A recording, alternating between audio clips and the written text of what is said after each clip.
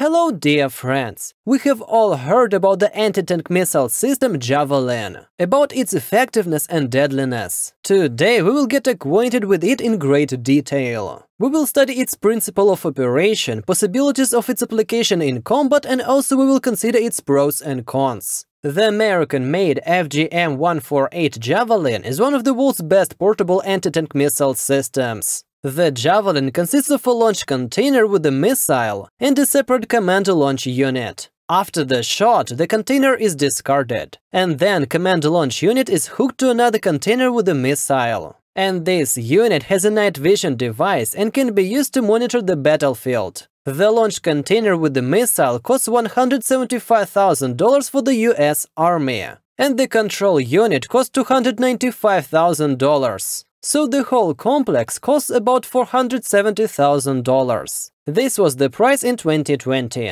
And the new sighting systems cost twice as much. Prices of Javelin for other countries are of course higher. The cost of one complex with 6 missiles is $600,000 for the Allies and up to $1.4 million for export. However, the Javelin infrared seeker missile has previously performed well in Iraq, Afghanistan and Syria. The missile has one feature that allows it to hit literally every tank in the world. It strikes at the weak top of the armor. In addition, the Javelin has fewer mistakes in calculation than other anti-tank missile systems. With its low weight, the complex weighs 23 kilograms assembled. It can be used on the battlefield as a first response to a massive and sudden tank attack. This is the scenario the US military could face during Operation Desert Shield, when light infantry was engaged to defend Saudi Arabia. And it can also be used in the Baltics. The Javelin missiles are so effective that in many cases the fact of their supply becomes a political issue. The US has also decided that it will not only be an infantry system. Javelins will be installed on combat vehicles. So how is this anti-tank dart activated and why is it so powerful? The Javelin is not as graceful and deadly as its name might suggest. It looks like a weighty cudgel just over a meter in length. It is worth noting that you do not have to look good to hit a tank. The command launch unit of the system is a sophisticated infrared detection unit with different modes of operation, including optical mode with 4x magnification, thermal with green backlight and 4x magnification, and a 12x magnification mode that activates when the missile is pointed at the target. The missile's homing head even provides the fourth mode of operation, infrared with 9x magnification. Thus, the command launch unit is a handy scanning device for infantrymen. The command and launch thermal imager needs to be cooled for it to function well, and theoretically the cooling process takes 30 seconds. There are also many fuses in this set to prevent accidental firing. The command launch unit together with the missile weighs 23 kilograms. By the way, it is the missile that weighs the most. It can be fired while crouching or even sitting down. This is much easier than firing a TOW missile or other long-range anti-tank systems, which most often require a heavy tripod. Nevertheless, you hardly want to run a marathon with such a cudgel on your shoulders. When the operator locates the target, captures it with the missile's infrared homing head, and presses the release button, the Javelin missile is ejected from the command launch unit by the soft launch method without using the rocket motor, which reduces the recoil. The burst of flame produced when the missile is launched allows the enemy to track the shooter after firing, and also creates a mortal danger in case the missile is launched from the enclosed space, say a building. Nevertheless, a reverse wave does occur, and therefore standing in its path is not recommended. After firing, the operator of the Javelin actually can play Snake on his cell phone if he wants to, because unlike most other anti-tank missiles, the Javelin operates on a fire-and-forget principle and requires no further targeting after firing. The crew can take cover because they don't have to stay in place to guide the missile in flight, like semi-automatic command-to-line-of-sight systems like the TOW, where guidance is provided by wire, and AT-14 Cornet, where guidance is provided by laser beam. After launching, the Javelin missile flies horizontally for a second, and then its engine turns on and it rises upwards to an altitude of 150 meters. This is what the military calls a curveball trajectory. It is an impressive sight. The infrared homing head of the missile stabilizes the flight by means of gyroscopes and corrects the trajectory by means of the control system engines. This allows the missile to fall almost vertically on the target it has captured. A missile launched in this way strikes the upper armor of a fighting vehicle, which is usually much thinner than the frontal or even the side armor protection. The 127mm Javelin warhead is capable of penetrating armor equal to the equivalent of 6 800mm of rolled homogeneous steel armor. This is not much, since modern tanks have combined armor, which is extremely effective against this type of combat unit. But it doesn't make much difference. The Javelin missile will still penetrate the top armor of any vehicle, at least if other defense systems are not taken into account. Quite often, the top armor of tanks is reinforced by a system of dynamic protection.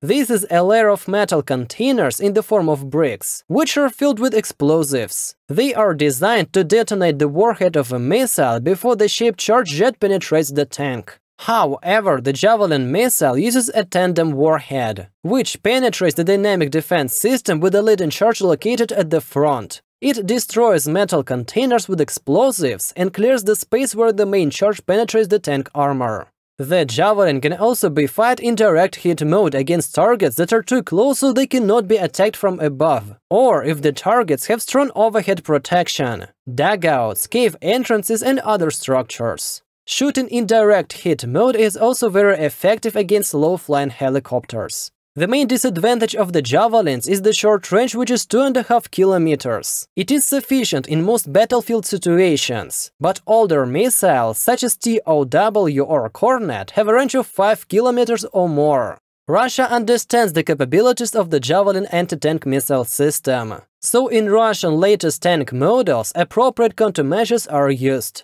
The new Malachit dynamic protection system has 2 layers of dynamic protection plates that are activated by radar and designed to destroy tandem warheads.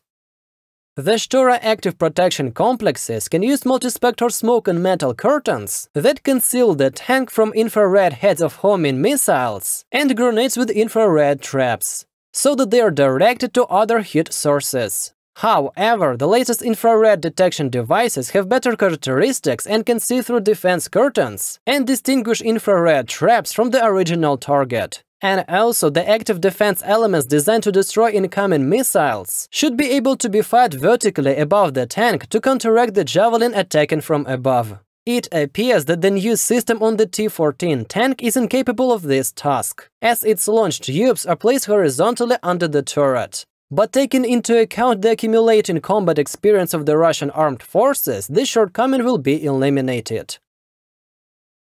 The future of Javelins. Since the initial development of the Javelin anti-tank missile system in 1996, it has been upgraded several times. Let's take a look at 3 most important upgrades. Since the Javelin anti-tank missile system is mainly used to defeat soft targets and structures, a new version of this system with a higher power ammunition was developed, which was named FGM-148F. Presumably, its new warhead is equally effective against tanks, and its cost is not higher than the one a previous version had. The army has also sponsored the development to make a lightweight command launch unit. This new launcher system is expected to be 70% smaller and about half its old weight. Among its new features there are upgraded electronics, a new laser designator, a high-resolution color camera, and higher range and resolution infrared sensors. Finally, the new Javelin, which has recently been tested, has an increased range of up to 4.5 kilometers. This is very important because the main argument for keeping the TOW in service is that this system mounted on a vehicle has a range of nearly 5 kilometers. It looks like the new long-range Javelin will surpass it. Mobile Javelins are being developed now. In the 1990s, the Army experimented with installing these systems on Bradley IFVs, but then abandoned this project. But recently, the US Army announced that it would upgrade half of its Striker armored fighting vehicles by installing Javelins on them. The other half will be equipped with 30mm automatic cannons. Previously, only M1134 Striker vehicles specialized to fight tanks were equipped with anti-tank TOW launchers. The desire to install effective anti-tank weapons on medium-sized armored vehicles is a direct reflection of Russian efforts, in which the deadly Kornet anti-tank missile system in the EPO combat module are installed on the Boomerang, Kurganets and T-15 Armata vehicles. The Javelin in this version is a more mobile weapon compared to the old TOW, as a shooter with the launcher can leave the danger zone immediately after firing.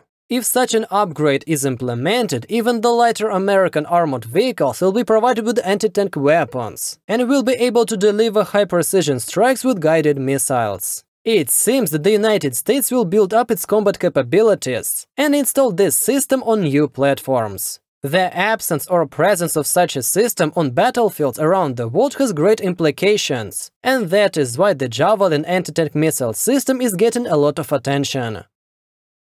That's all for today. If you enjoyed the video, then support it with your like. And don't forget to subscribe to the channel. Bye everyone, see you next time!